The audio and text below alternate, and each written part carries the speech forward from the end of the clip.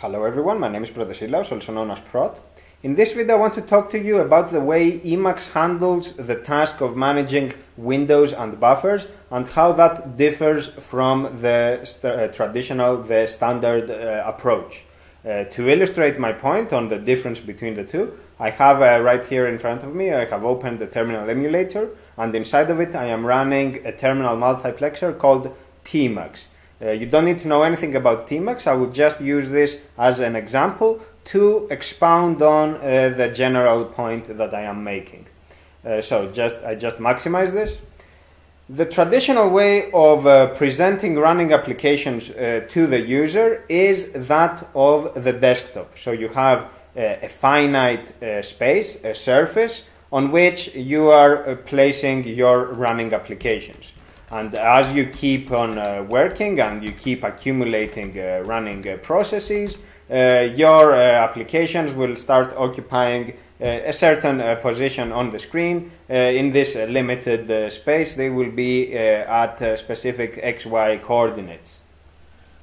If you are using a tiling window manager, your running programs will appear as rectangular areas that are placed next to each other, practically the same as what you are looking at right now. Whereas if you are using the more standard window managers, a stacking window manager, your applications will be on top of each other, laid on top of each other, so they will be covering each other. Regardless of the approach though, the idea is fundamentally the same. They are both managing a limited space. And the workaround for this limitation is to implement a concept of virtual spaces. Either they are called desktops or workspaces or something to that effect. Emacs, by the way, has this notion as well. It is calling it Windows, but don't worry too much about the terminology. The idea is that in those virtual spaces, you are given, again, a limited area where you can keep on doing the same thing that you did earlier, which is to manage using physical metaphors from the real world to manage your computer processes. And this is it. Let's close Tmacs and let's now come to Emacs and talk about how Emacs approaches this issue. Emacs has a more computer-oriented way of dealing with this, of handling running processes.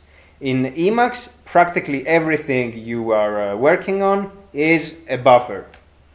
And buffers are stored in a list that you can access directly, you can access graphically, or using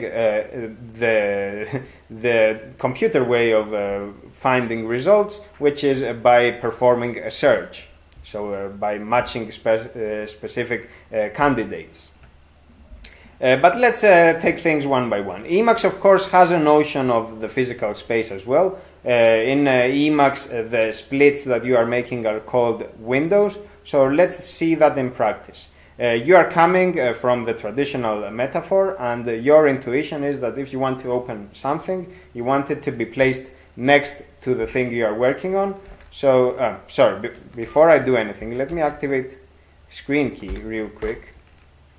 Let me see. Okay, so now you see what I am pressing.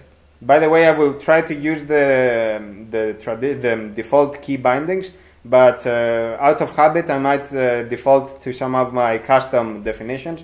So if you see something weird, it's one of my own key bindings. But I will try to stick to the defaults. So you try to open, you try to split the screen and you want to open, let's say, the directory editor. You want to open it dired. You want to open it on the space over here. By the way, check my backlog. I have some very informative videos about dired. And you think to yourself, okay, this is very good. I have managed to have two windows side by side. And now you think, your intuition is that if I were to repeat this, if I were to repeat Control X for and then D and then select, let's say, ELPA, if I were to repeat this, you think that a third window will appear over there, and then a fourth and a fifth and so on. Instead, what you get is still two windows side by side, and the new window, the new buffer, has taken the place of the one that was originally over there. So let's say, so to speak, buffer number 3 has moved instead of buffer number 1, whereas buffer number 2 remains here on the right. Now, you may think that this is undesired behavior and you may try to fix it as soon as possible. You may think this is very intrusive because you might wonder, where did your file go? It was right here. I was just looking at it.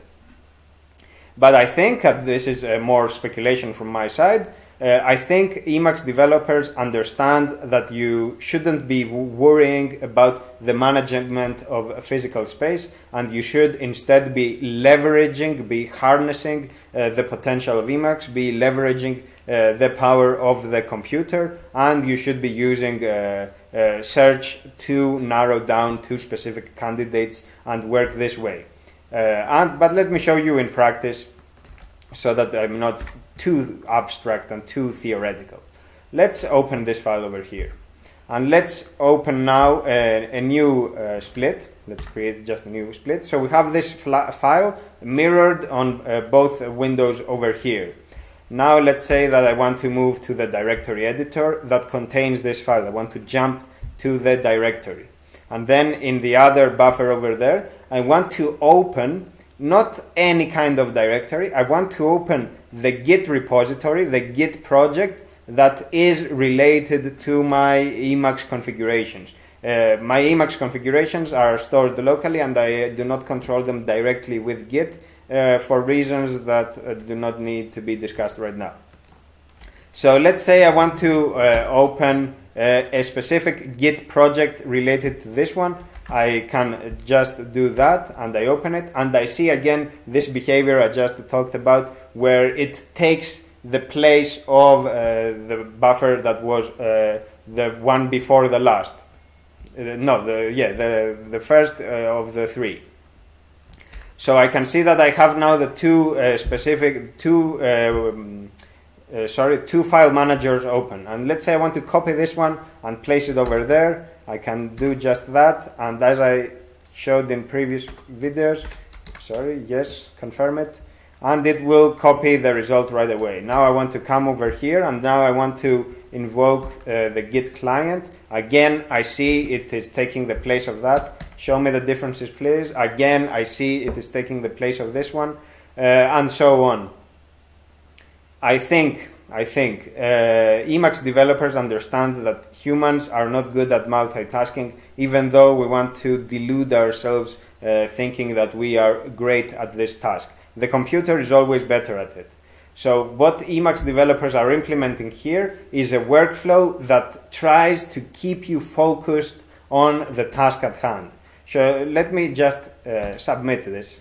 Let's stage this change, just to show you in practice what I mean by the task at hand. Let's say you want to commit this change that we just made. Look at this. This is very well thought out. This is great design, because I have right here the message that I want to write, the commit message. Let's say minor linguistic change. I don't know. And on the other buffer over there, I am looking directly at the change that I just made. So I am just focusing on this task. I don't have 10 other processes calling for my attention at some corner of the screen. I don't need that. I need to get on with my work, do this, push the changes to the upstream repository, and then get done with this. So it's closed. And then if I want to go back to a file, I don't need to worry too much about this. I just search for it, and I have a list over here. Let's search for that file over there, and I am back to this file. And I can close this, and I can continue working right away. Let's again open a file now in another split over there. So that's the idea. You can have two splits and then work on a specific task and do things this way. So the power of Emacs is exactly that it leverages the computer. And to expand on this power, you have to implement packages that improve the user experience. So now I want to talk to you a bit about the packages that I use. And this is more me talking, and you will have to see them yourself. Of course, the Git client is Magit. Practically every user of Emacs uses Magit. The package that controls Git repositories specifically is called Projectile. Again, this is a very popular package. Whereas the package that handles the completion framework, so what you are seeing here, the selection of the items here, so if I were to write .org, for example, and how it would narrow things, this is called Ivy. Ivy is the completion framework, and packages that complement Ivy are Swiper and Council. And these use Ivy. Sorry, let's go here. So Ivy, Swiper, and Council, and they are used to narrow down selections and help you get to the task at hand as fast as possible. Furthermore, let's come to iBuffer. Let's come here. My computer is a bit slow because I am recording, and I was doing also stuff with the terminal multiplexer. Inside of iBuffer, so this is the buffer list, the entire buffer list. Okay, yeah, it's. I can see that everything is grouped by project. I can see here, so I can see that Projectile has been integrated with iBuffer. I am using another package for that. It's called iBuffer-projectile. And this groups buffers, so everything that I have opened, per project. And this is fantastic. So I can see exactly what I am doing on a per project basis. And I can be very fast and work this way more deliberately, rather than trying to manage physical space. I can be more focused on the task, and I can use the packages I just talked about to achieve the work that I am trying to achieve. So yeah, that's the basis of it. That's the idea of it. Let's come here. I will link to the my the configuration file. It's in .org. I will link to it in the description, from where you can find more about these packages. All of them, they are here working with buffers. I have sections on the matter, so it's directory, project, buffer, window management, this section over there, another section on selection candidates and search methods. You can also find other packages, such as the one that prettifies the org headers and uses these nice circular numbers instead of having things in asterisks and stuff like that. So yeah, I will link to that in the description. The general idea is that you should let go of the desktop metaphor, and you should instead be working with the computer as if it were a computer and not a desk. The desk is different. Use the computer to its strengths, and let the desk be the place where you place your monitor on.